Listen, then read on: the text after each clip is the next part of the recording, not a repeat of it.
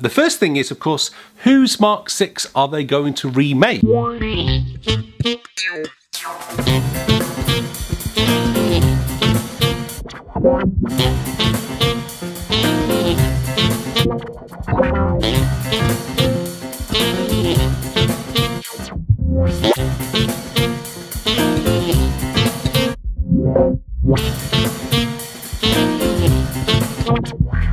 Hi, welcome to today's vlog. It feels ages since I last said those words. It probably actually is ages, especially in the studio.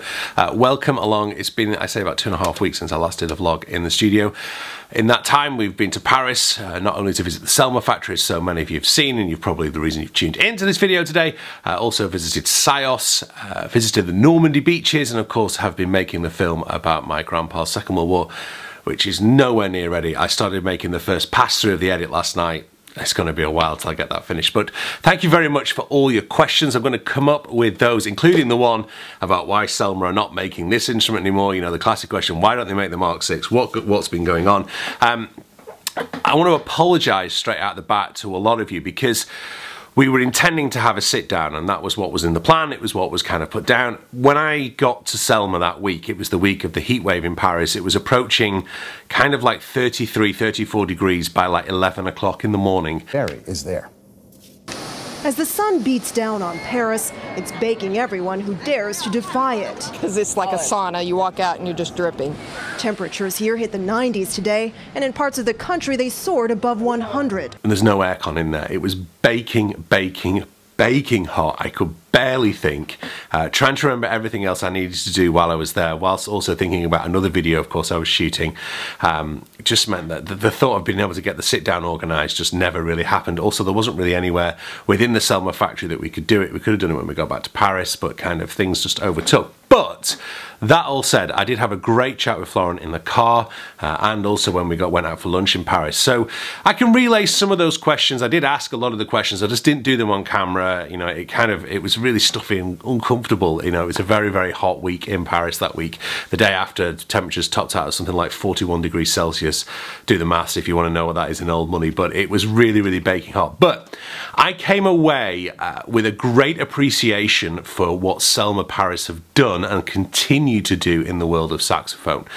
A great appreciation also for why Selma saxophones cost so much money, and maybe that's a subject for another vlog, but you've got to remember that, you know, unlike horns being made in China or Taiwan or something else like that, or other places around the world where there isn't that sort of, there isn't the care for the employees, there isn't the holiday pay, all those kind of things. We'll talk about that another day. And also just the sheer skill of people. I mean, when you watch the video and you look at the traditional assembly line, you know, the fact it takes 3 years at least to train someone to do that, and it's all done by hand, and it can take up to 4 hours to assemble the instrument. Just bashing the bell through the old traditional methods takes 5 hours. 5 hours of time, you know, kind of. So, you know, you could probably do 1, 2, well, you can't even really do 2 bells a day, can you? So, you know, it really made me appreciate kind of what we're paying for when we're paying top dollar or top mark for these great saxophones.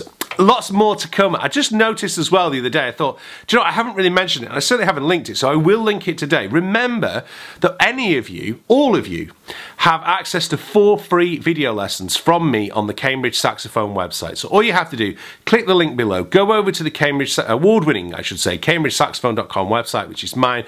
I've got over 400 award-winning video lessons on there. Go over there, sign up. 4 free video lessons to you, no obligation, no kind of you have to pay anything up front or do anything else. All I need is your email to send that to you. Obviously, I'd love it if you signed up for Platinum membership there. And if you want to explore taking lessons with me, please do sign up on the waiting list and see what happens. But I haven't mentioned that in an awful long time, and I noticed kind of the visits have gone down a little bit. So there you go, 4 free saxophone lessons available to anyone, anytime, anywhere in the world. You can access them. Speaking of which, I need to get my practice done.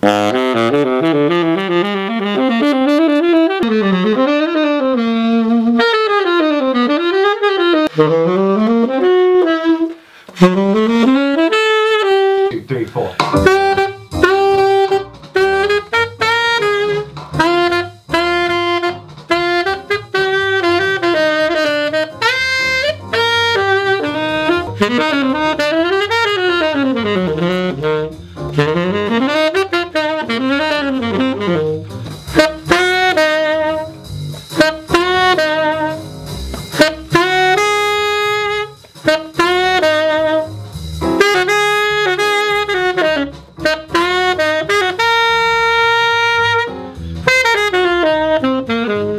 So why don't Selma make the Mark VI anymore? Well, these are kind of discussions I've had with people over the years, especially discussions I had whilst I was at Selma, and also a lot of thoughts. So these are not Selma's thoughts, these are my own personal thoughts.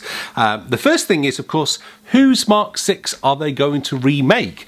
Because this Mark VI is very, very different from even one that was just made a few years later, as I showed you in that vlog I just pointed to.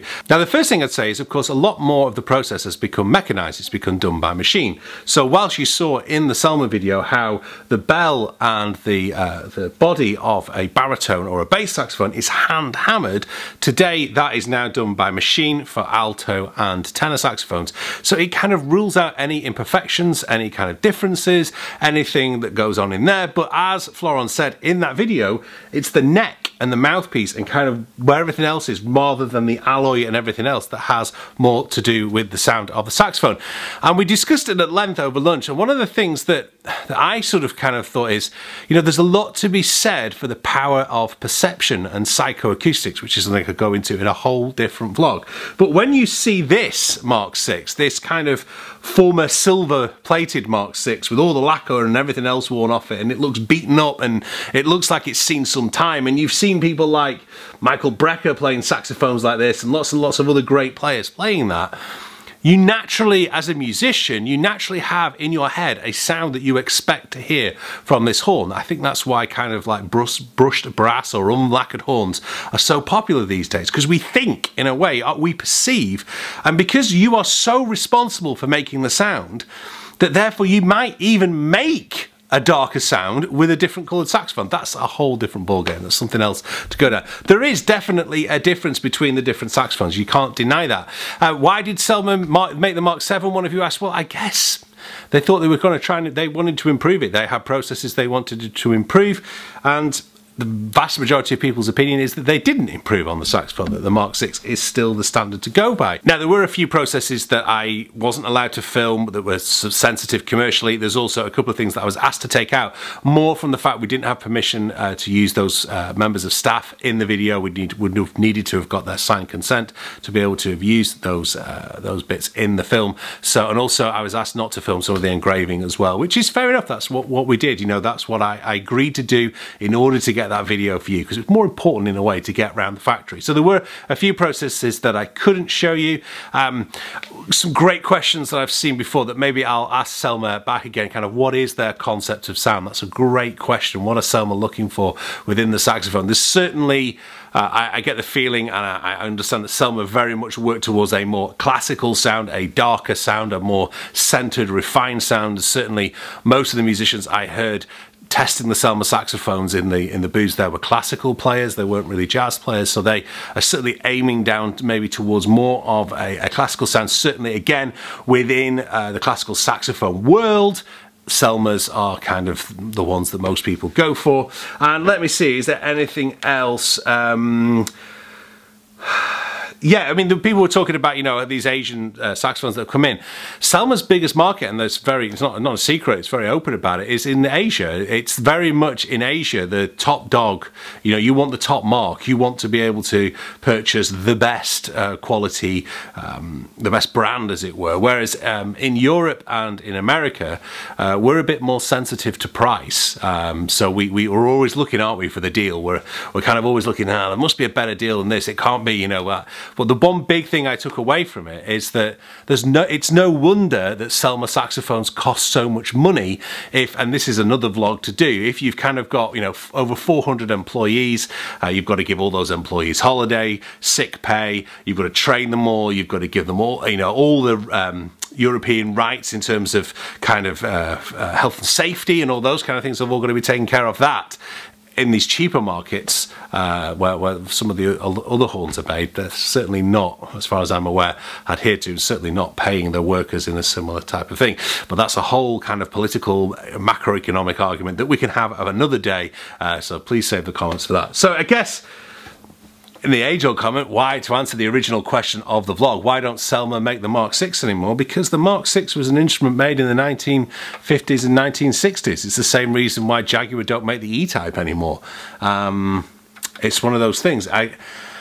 There's definitely something to be said, or some project, PhD or film to be made about kind of what it really is about the Mark VI. Maybe I'll launch one day a Kickstarter or a Patreon and we'll make that film. And there's also another film I'd really love to do, which was the history of Selma during the war, because they were making some amazing saxophones kind of between 1935, maybe just before that, and the mid-60s. So kind of that would be a great time to do a video, I think, a film about, I'm going to wonder where to put this right now, about those different things. So yeah, and then, you know, kind of for me, the contrast between what was going on at Selma, their history and tradition and what they've done over the years, and the disruption that Psyos are doing to the mouthpiece market. It's quite a contrasting visit. Anyway, hope that helps.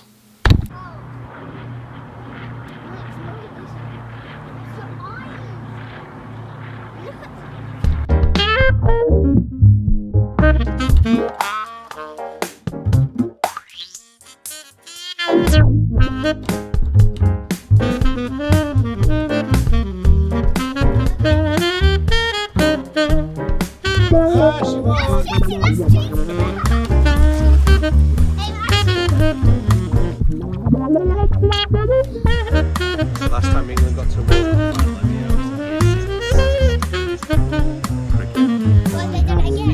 They will do in a minute.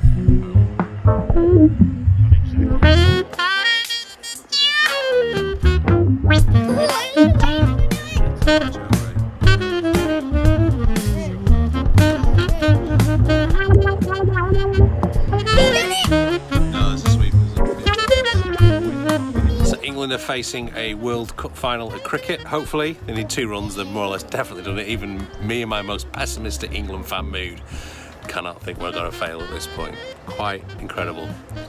And once this is over, thank you very much for watching.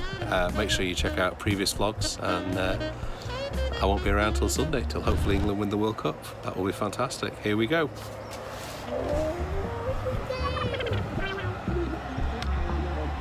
Oh. It's the problem with cricket, you never quite know when it's going to happen. Here we go, come on.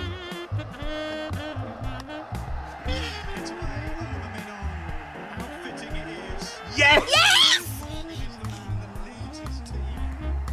Get in, England! See you soon.